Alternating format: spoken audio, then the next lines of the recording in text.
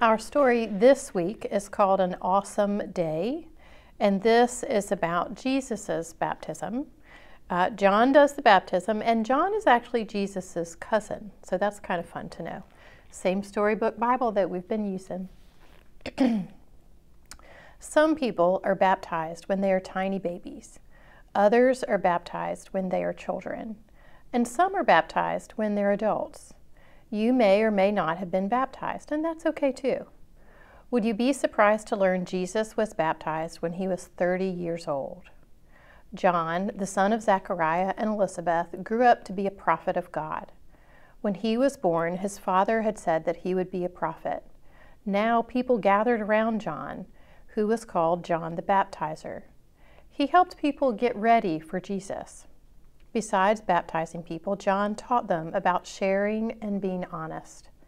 John talked about God as if he knew what he was saying. Some people asked him, "Are you the one sent by God?"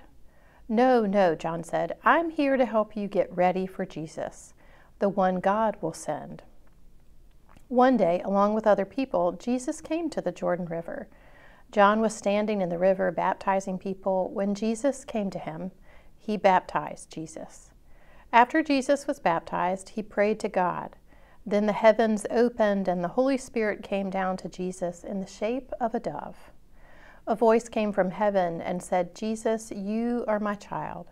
I love you very much. You make me happy."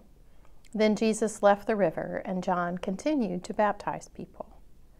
Our questions for this week are, what do you think God's voice sounds like? Which part of the story do you like most? What colors would you use to draw it? Baptism is a special gift from God. How can you remember this special gift? And I have one more question to ask, and that is, if you have been baptized, ask your parents about your baptism or ask them about their baptism. What do they know about it? Have a great week.